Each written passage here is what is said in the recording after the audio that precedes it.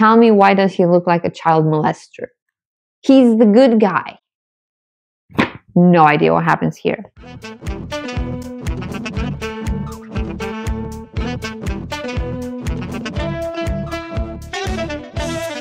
Welcome back, and if you're new here, hi, my name is Daniela, and today I'm going to talk about all the books that I've read in February. Also, I've got a new microphone, so either this video will never see the light of existence because it doesn't work, or it works okay and the audio will be better. So let's hope for the second. Fair warning, I'm going to mention it now. I feel like this video will be very long because I've read quite a few books in February.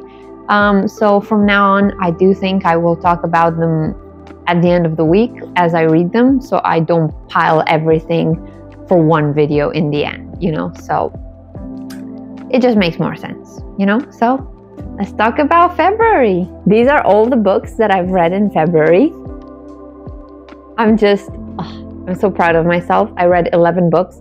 Some of them are comics and some of them are short books, so I do want to mention that now, but I still read 11 of them.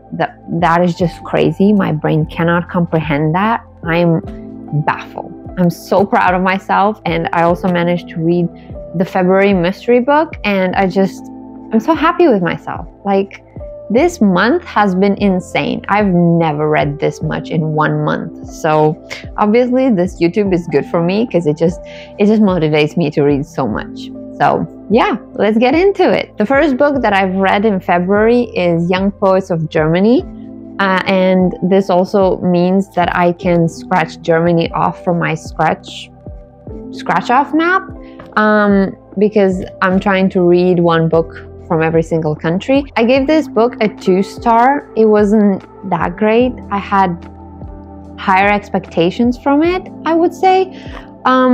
This is a collection of poems, and it has 27 poets featured, all of them born between 1952 and 1962. And it was underwhelming. I struggled to find poems that I actually enjoyed. I feel like that's the thing about poetry. It doesn't necessarily always translate well. Also, this was translated by Raymond Hargreaves. Raymond tried, but I feel like he failed. At least for me. I didn't really like this book. It was underwhelming. That's all I can say about this. The second book of the month, and the one I thought I would enjoy the most, like have the favorite of, is Almond by Won-Pyung Sohn. This was a gift from my friend Ella. Thank you. And I loved it. I knew I'd love it. I love South Korean and Japanese authors, and this is a South Korean author. I thought the writing was fantastic. Just the way they talk about it is phenomenal. So this is about Yoon-jae, who was born with a brain condition called alexithymia that makes it hard for him to feel and process emotions, and it's his journey through life. In the middle of the book, his mother and grandmother. Is this a spoiler? This might be a spoiler, so beware. But this is not the end of the book. It's the middle, so I feel like I can say it. In the middle of the book, his mother and his grandmother die. They're killed, and it's so interesting to see how he processes everything, keeping in mind that he doesn't feel emotions, and it's about his journey of making friends and just meeting new people and understanding the world. And also, I feel like the ending was very well written. I loved this book so much, so I highly recommend this. This was my first 5 stars of the month, and I loved it. It's just fantastic book, 100% recommend. And the cover is so beautiful. It's just stunning. Something so soothing about this. So yeah, this was Almond. The third book of February is The Trouble with Women by Jacky Fleming. This one here. It's an ironic take on just women and what they had to deal with throughout history, how they were degraded or not taken seriously. And it has just all these doodles all around, and it's so well written. Again, it's poking fun of the way that throughout history women were degraded, but for no reason, like absolutely none, and how the patriarchy ruined a lot. So I don't know, it's satire, it's irony, it's just everything you want, and I loved it. This was, as you can imagine, a very quick read and so funny, and it does make you think. So yeah, this was The Trouble with Women. I gave this a 4-star out of 5, so clearly enjoyed it. And sometimes it's nice to have like little break books. This is what I call them, because it gives me a break from all the big books, you know, and I really like this. Surprisingly, but I actually love this. The 4th book of February was Journey to Joburg by Beverley Naidoo. This is a book that talks about Naledi and Dineo, who have a younger sibling who got sick, so they want to retrieve their mother, who works in Johannesburg. That's more than 300 kilometers away, and they want to retrieve her and bring her back to make sure that their youngest sibling is okay. And it talks about their journey. This book is very important because it talks about apartheid. Also, this is a middle grade book, I'd say, to make children aware of issues. And I don't know, it's very well written. I gave this book a 3.75. I did feel like in some parts it was a bit lacking, but again, this is a middle grade book. It's not supposed to be very difficult. And yeah, I really liked it. Also, the cover is just beautiful. So beautiful. The next book I read is, I don't know if you can see it, but it's Kidnapped by Robert Louis Stevenson, and this is the abridged version. I didn't know that when I bought this. Again, secondhand. Look how tiny this is. Like, it's so small. It's very cute, but it's so small.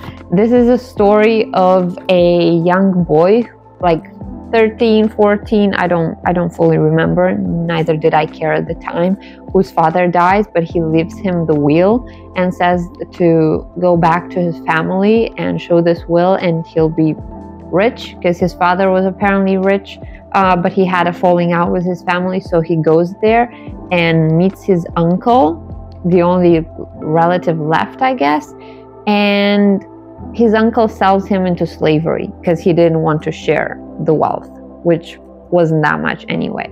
And then it talks about his adventures and how he gets back. And honestly, I didn't really like this book. Maybe it's the fact that it was abridged, but this is such an old book again. This story is based on the murder that was actually committed in Scotland in 1745. It's actually written on the book. Jesus Christ. But still, it's a very, very old book. Not this one, but the actual story. And the author was Scottish, so I felt like that also made the book a bit more difficult. And after I finished reading this, I also Googled it, and apparently the author never actually finished it. He kind of got bored of it and then kind of closed it off because it was stretching too much, and then left it as it was, which I understand, but I'm really happy I read the abridged version because I will not be reading this again. The story was fine. It wasn't anything fantastic, nothing to write home about, but not really worth all that effort either. So this was Kidnapped. I gave this a 2 out of 5 stars, so clearly didn't like it that much. Also, the drawings in this book, creepy. So creepy. Look at this man.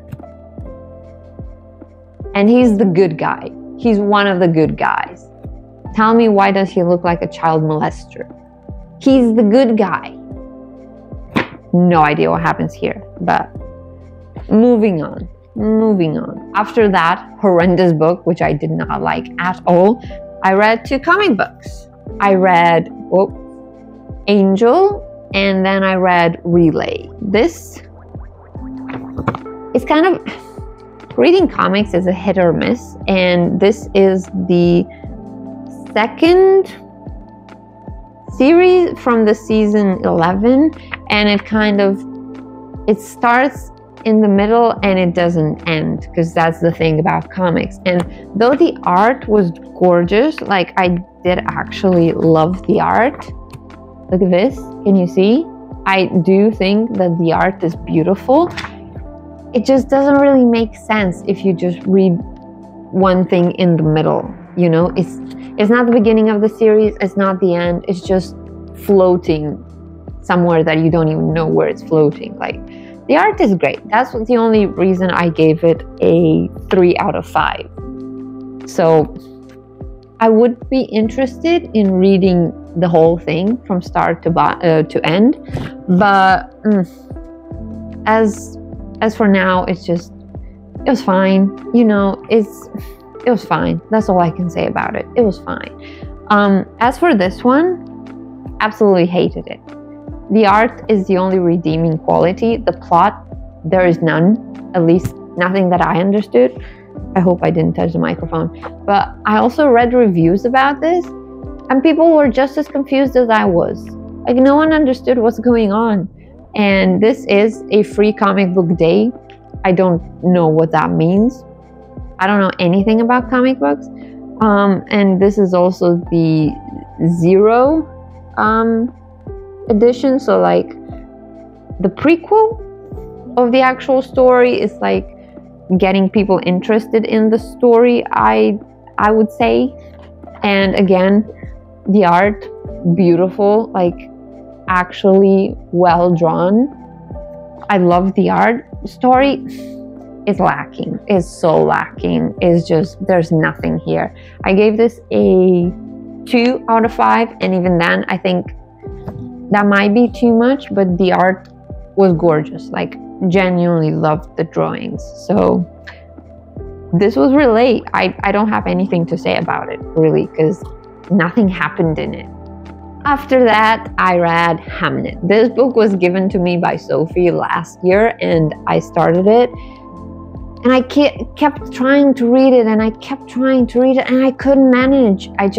And I wanted to read this so badly for such a long time, because as Hamnet, a lot of people, like, if you know books, you know this one.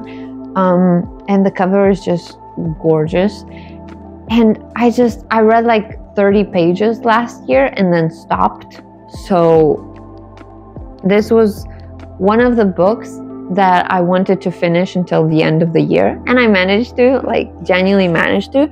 And so far this month, when I decided what books to read, I thought that Almond was going to be my favorite book of the month. And I was wrong.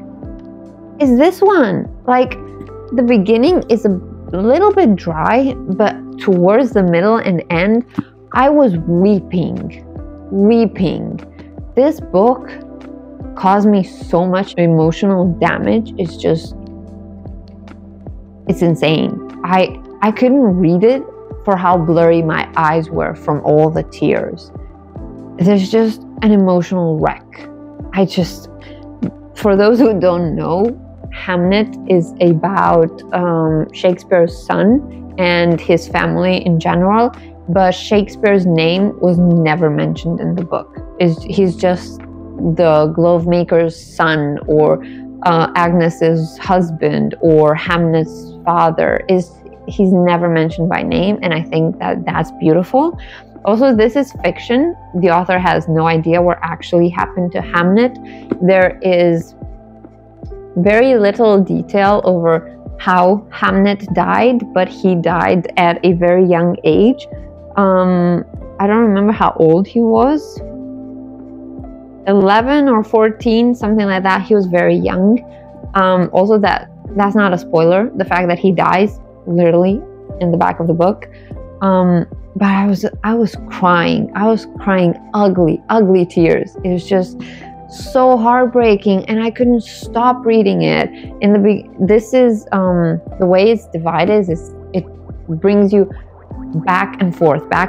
It's like the past of how Agnes being Shakespeare's wife, met him, and how the children were born and all that, and the present, and it's just kind of intertwined. So you once read the past and then the present, the past, the present, and it's just so well written.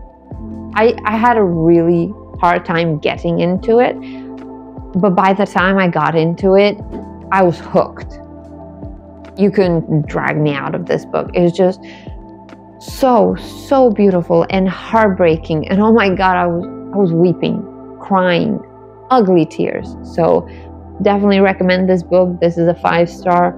You will cry, so I just want to mention that, like, you will, but in the most beautiful way. So I am really glad that I finally finished this book, and also that I actually read it. Maggie O'Farrell, she has a way with words, and these ones were just beautiful.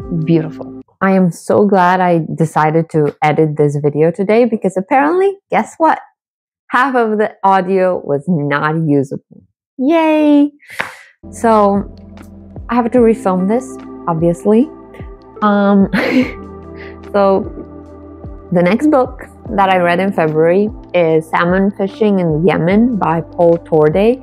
This book talks about a project to introduce salmon in the Yemen, much like the title says. And for this, a fishery specialist, Dr.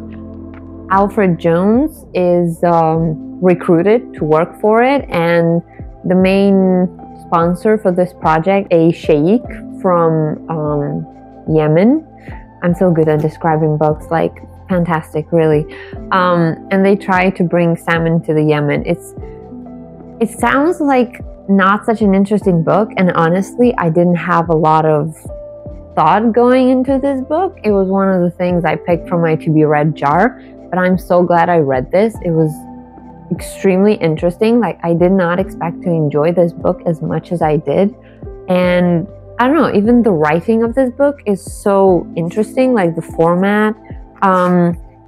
It's like in the form of memos, and then you see the emails that they send to each other. Then there's extracts from the diary of Dr. Alfred, and also the majority of the narration is from the point of view of the fishery scientist, like Alfred Jones, but you also get the perspective of Harriet, which is a secretary. Well, not really a secretary. She's responsible for the project as well, and you just get different points of view from different people, and I find that really interesting, because you see how everyone thinks and what their thoughts are.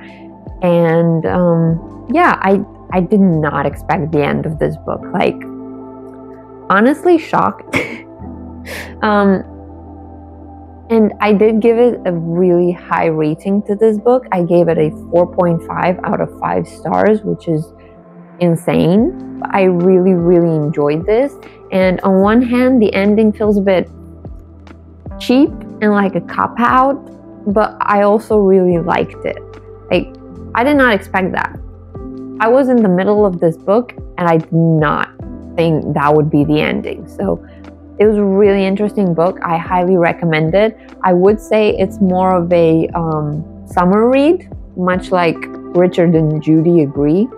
Still don't know who those are, but definitely more of a summer read than a winter one, because again, it talks about Yemen and how hot it is in there, and the desert and all that. So really enjoyable book. After that, I finally read the February book. For those who don't know, at the beginning of the year, I wrapped 12 different books, and the theme of them was that each month corresponds to a number. So January would be 1. So for January, I read 1 day. And for February, I have 2 eggs on my plate, 2. This is a book by Oluf Olsen, who's a Norwegian author, and it was translated by F.H. Leon. This is a memoir. It's about a true story of espionage in wartime Norway during World War II, when Norway was occupied by German Nazi. Nazi Germany. It's basically the author narrating all the experiences he's been through, the way he worked as an agent for Britain, and then he escaped from Norway to go to England to be recruited for the military. After that, he was sent to Canada to train back to England, and then from England he was put on a mission in Norway, and it talks about his just everything he did, and I don't know, it's really interesting. I never read war books. It's not my genre. It's not something I enjoy. But this was surprisingly good. Like, I did not expect it to be as nice as it was. It has very little dialogue in it, and I prefer books that have dialogue. It makes them easier to read and just to I don't know, to process in general. But this was really nice as well. The author really knows how to captivate people. And also the title, I googled this, and apparently in the original in Norwegian, when it was published, it was called Contact. And I think that's because after they're dropped from the plane, like, he has a parachute and he has to jump, either the pilot or the dispatcher like says contact or something like that. But once it was translated in English, it was given the title Two Eggs on My Plate, because when they're in England, that's the last meal they're given before they're sent on a mission, because during the war, eggs were really precious and basically a luxury. So by getting 2 eggs, it was I don't know, like a farewell. Somehow it's both nice and bitter. Like in the book, he also says like it was so nice to get that meal, but they also like they couldn't stomach it because they knew what was going to happen next. So yeah, I was really surprised by this book. Really nice book. Definitely recommend, especially if you like war books. Not my genre, but I really enjoyed it. So I gave this a 3-star out of 5, which is, for me, it's great. Really great. And this is the February book, so I'm really proud of myself for reading it. After that, I read You're Not Old, You're Just Not That Young by Harvey Little. This book here, I was meant to read this in March, as you probably seen in my last video where I picked my March to be read. But after I finished my February book, I finished it before I thought I would. So I wanted to read something else, and I picked this up, and I actually finished it, I think in the same day or like in 2 days. But this was bad. I bought it solely for the cover, again from a secondhand store, and it's just a collection of quotes about old age. It's basically like Googling quotes about aging, or just looking on Facebook at what middle-aged people quote, and it wasn't good. It's such a bad book. I would not recommend this for anyone. It feels like a gag gift you'd give like a 50 or 60-year-old, and it's just not very good. I did not like this at all. I gave it a 1 star, and honestly, I would not recommend this to anyone. It's not good. And I don't know, it's kind of bittersweet to end the month with a bad book, but I do feel like I've read some really good books this month, so it kind of compensates, you know? Apparently, my favorite book of the month was Hamnet. It was such a good book, made me cry, and the least favorite was this one. I just hated it, everything about it. A waste of paper, honestly, just not good. So, the favorite and the least favorite. So, quite a difference here. So yeah, those are all my books that I read in February. I read 11 books, which is insane. That's 2,221 pages in total. I've never read this much, ever. I don't know, doing these videos is just so much fun, and I also motivate myself so much, and it's so exciting. Like, I'm having so much fun right now doing all this and reading and doing the videos, so I'm really happy about that. I hope it continues on, and I'm really excited about the March books. Not all of them, but the majority of them. And yeah, I look forward to seeing what March will bring. So yeah, that's it. Thank you for watching the video. If you liked it, leave it a like, leave it a comment, tell me what you think, just what books did you read, and yeah, consider subscribing. That's it. Bye. I just give the earth my soul. Hear my thoughts bounce off the walls.